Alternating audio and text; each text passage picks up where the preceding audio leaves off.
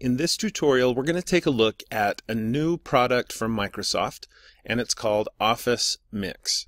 Now, this is a pretty exciting new feature that Microsoft is making available to people who use PowerPoint. Now, just so you know, before we get started, right now, Office Mix is for Windows users only. So those of you that have a Mac computer, you're going to have to find a Windows computer in order to really try this. But here I am on mix.office.com, and all you need to do to get started using this pretty exciting product is click Get Office Mix.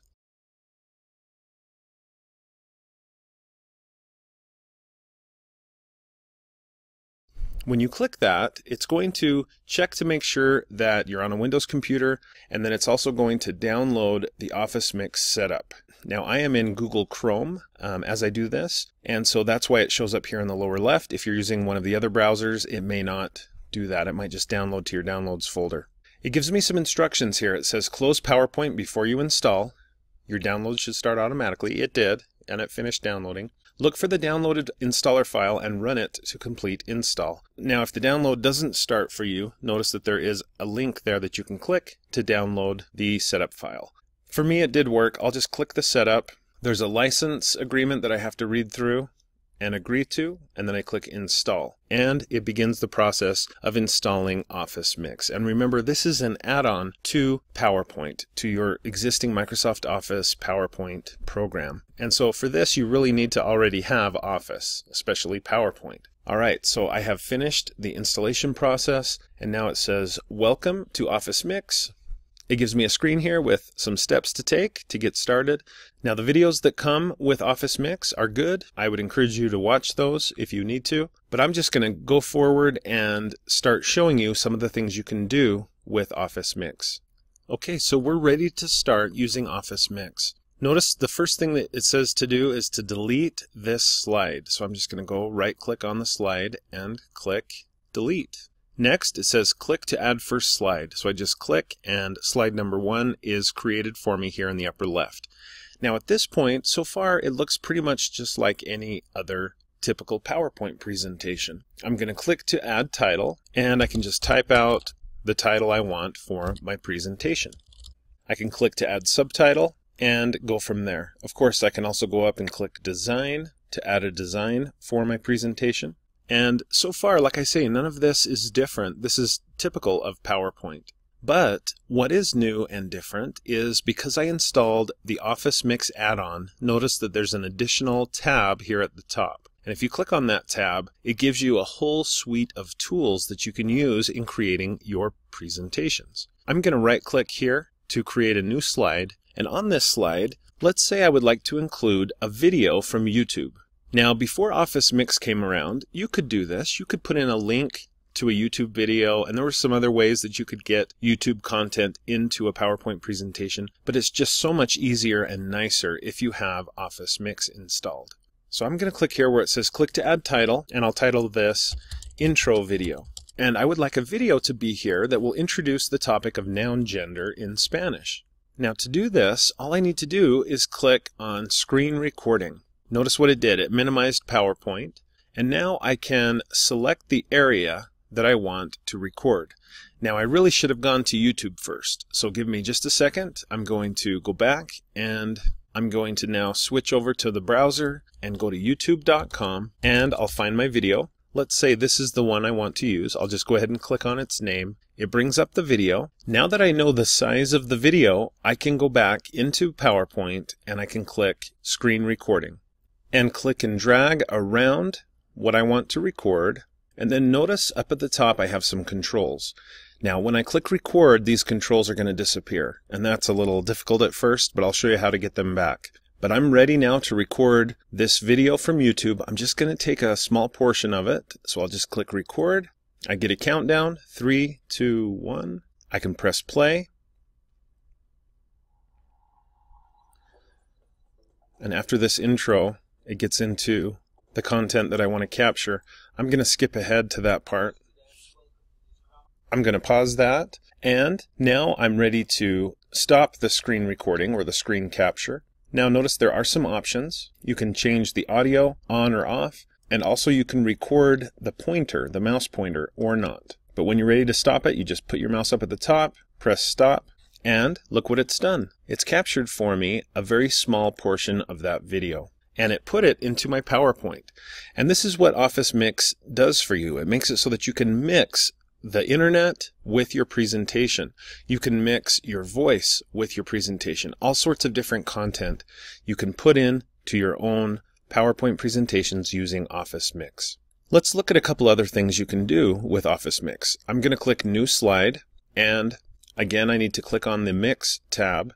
In addition to doing screen recordings, you can also do screenshots. So it lets you pick from available windows. And as you can see, I have one available window right now, and it's just a black screen. But let's say there's a newspaper article that you would like to capture and include in your presentation, at least the headline and some of the words at the beginning of the article. This is a very handy tool. You can just go down and click Screen Clipping, and it takes you to your web browser, and you have these crosshairs that you can just click and drag to capture the story or the headline or whatever it is on the internet that you want to include in your presentation, and then just let go of the mouse button, and look, that easily and smoothly you now have the article clipped, and it's right there in your slide. Moving right along, let's take a look at another option that you have in Office Mix. You can very easily insert a video from your computer. Now this was possible before Office Mix, but it just makes it that much easier to just quickly select and pull in the video that you want to use. You can do the same with audio, pulling in audio clips from your computer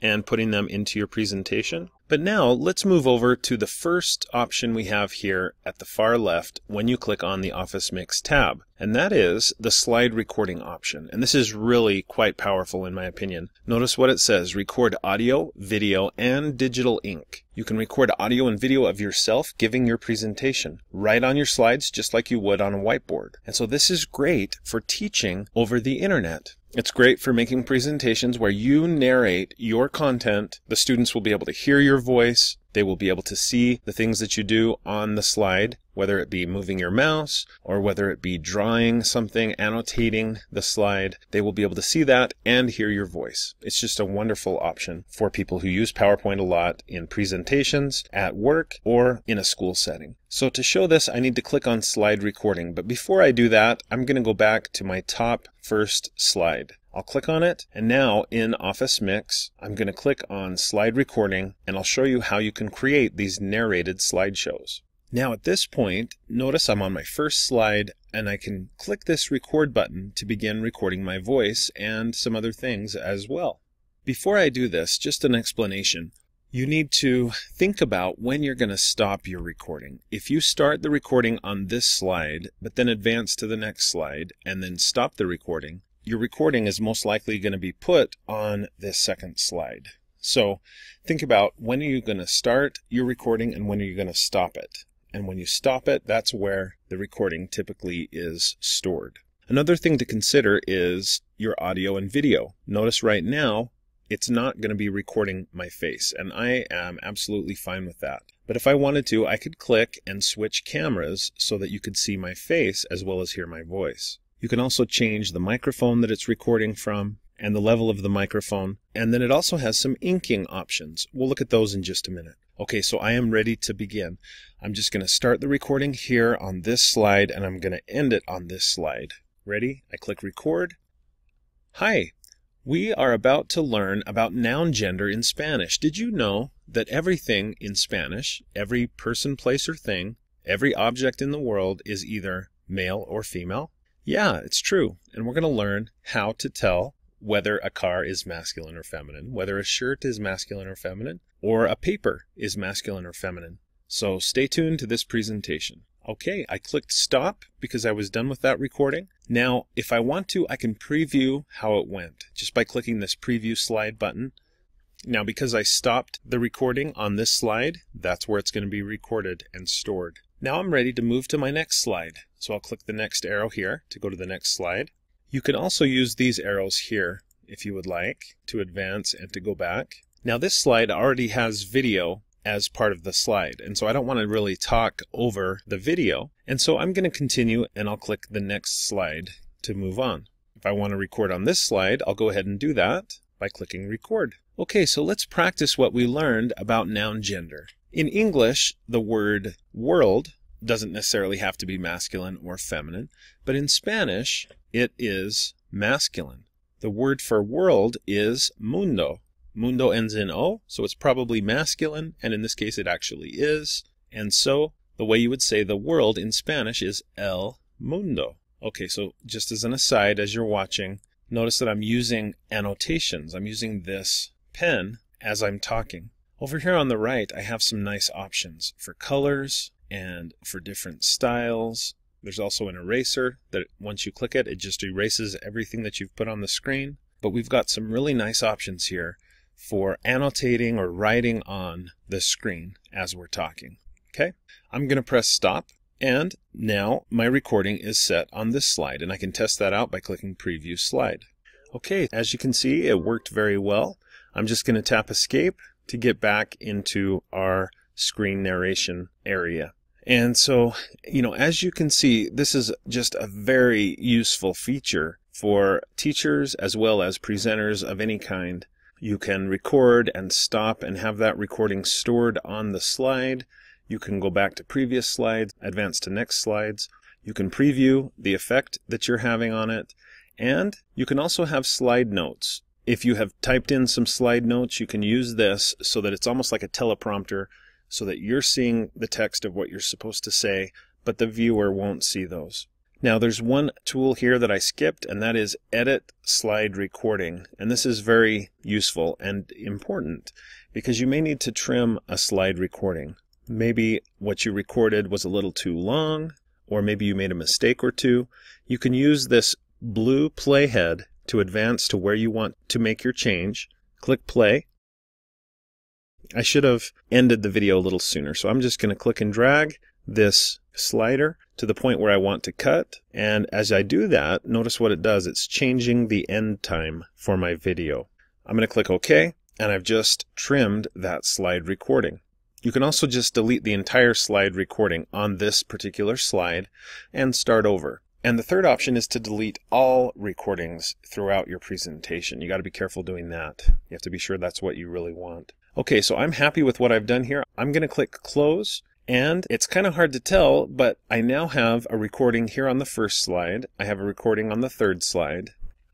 Okay, so let's say you're just about done. Maybe there's one more element that you would like to add to your mix before you finish, and that might be this: quizzes. You can insert a quiz, a video, or some other Office add-ins. When you click that button, it takes you to this screen where it lists the add-ins that you have put into your Office Mix account. Right now it says I have none, so I can click Office Store, and as you can see, there are several different options you have. There's a free response quiz, true-false quiz, a math kind of question. There's CK12 math resources. We have multiple response poll, just all sorts of great options. I'm going to click here, multiple choice quiz. I'll click add. And so now I have the ability to insert some multiple choice questions into my Office Mix. So the question is going to be, is the word shirt in Spanish masculine or feminine? Okay, and notice that there are some options here for the text, and you can put pictures, and you can use math equation symbols. So there's some really great options there. Now, if you want, you can give the students only one chance to answer correctly or multiple choices. You can shuffle the answers, and if you want, you can limit the attempts that they have. So I'll go in and put, as a possible answer, I'll put masculine, and I'll put feminine, and then I need to mark the correct answer. And in this case, shirt, la camisa in Spanish, is actually feminine. So I need to click the check mark to make sure that that's the option that's selected. I can also put in some feedback to explain. So I love this, that you can put in not only what's right and what's wrong, but you can put in feedback to help teach the students one more time and in one more way. All right, notice I could add another answer if I need to or want to, but I don't. So I'll just preview it. This is what it's going to look like, and I'm really happy with how that looks. So I'm done. Now, there's so much more that you can find here in Mix, quizzes, videos, and apps. If you click on that, do some searches in here for what else is available. But there's some amazing add-ins that you can pull into your Office Mix projects. Now, there's much more that we could talk about at this point, but I think this video will get you started. I'd like to finish by showing you some of the options you have when you're completely done with your Office Mix presentation. You, of course, can preview what it all looks like, but once you've done that, you should think about maybe uploading it to Office Mix. This puts it in the cloud and makes it easier to share and to access it in other locations. All right, so I clicked that button, Upload to Office Mix. So I'm just going to click Next, and after a few seconds, it wants me to sign in. I need to put in my email and password, click Sign In. I need to say what I'm doing. Am I updating an existing mix or uploading a new mix? And that's what I'm doing in this case. Do I also want to enable playback on mobile devices? If I do, you have to create a video so that it can be watched on those mobile devices. So yes, I would like it to be watchable on mobile devices. Now I click Next, and it's uploading my Office Mix to the online Office Mix storage space, but it's also processing it and exporting the presentation to video. So these are some really great options, and it's really amazing that Microsoft is giving these away for free, and they're all found here in this add-on called Office Mix, and it just adds right into PowerPoint. Now, while that's processing, and it does take some time, especially if you're exporting to video, let me just also quickly talk about some of these other buttons that we have here. In addition to uploading to Office Mix, you can look at other mixes that you have already uploaded by clicking this button. You could also just skip the uploading to Office Mix and export it directly to video, or you could publish to Office 365 Video. So we do have some other options if you don't want to upload your presentations, your Office Mix presentations, to the Office Mix online storage. As you can see, I'm now at 100% exported, 100% uploaded, and now it's just processing the video, finishing it off. While that's finishing, let me just mention that if you ever get confused or lost, or if you want to learn more, if you want to dig in a little deeper in what you can do with Office Mix, in addition to watching my video over and over, you should also click this to go to some tutorials, and those tutorials should help you through any difficulties that you're having with Office Mix. All right, success, I'm done. It says your mix has been successfully uploaded. Show me my mix. So I'll click that link and it jumps out to the internet. And this is my mix available on the internet. There's the name. I could put in a description, categories, tags. There's some options for sharing and permissions. Here's the mix itself. And if I click play, my mix begins. It gives me a link to my mix, and it gives me some other ways to share it. I can easily email it to people. I can embed it onto a website, and notice it says I'm going to have to change some options here if I want to embed to a web page. And so for both of these options, embed and share, I'm going to have to go up here and change the permissions. Instead of private or limited, it needs to be unlisted or public. So I'll just leave it here at unlisted. Once you click save, you can then click on embed again, and it gives you the embed code for small, medium, and large, and then you would just copy that and paste it into your own LMS, whether it be Canvas or Blackboard, or if you're not using an LMS, you can just paste it into your website like Blogger or Weebly, whatever it might be. You should be able to embed this Office Mix presentation right into your site. Now, with these permissions set to be either unlisted or public, you now can also go and click share, and it gives you an easy way to share it to Facebook, Google+, Twitter, and so forth. So this is a pretty smooth, nice tool that Microsoft has produced, and it's available for free, mostly for Windows computers, but hopefully in the future it'll be available on other platforms as well. If you want to check out more Office Mixes that have already been made, up here at the top you can go to Gallery, and you can see there's all sorts of Office Mixes that other people have made and uploaded to share, and you can look at those and see what you can do with them. So I have been very impressed with Office Mix, and in my opinion, it, along with Office Sway, they represent some of the things that the new Microsoft is doing. I feel like Microsoft is doing a great job lately of reaching out to educators, to education in general, and providing excellent tools for free, and tools that are really beautiful and produce great content. I hope that you'll check out Office Mix, and if you haven't already seen my Office Sway video tutorial, please check it out. And please subscribe to my YouTube channel for more videos about technology for teachers and students.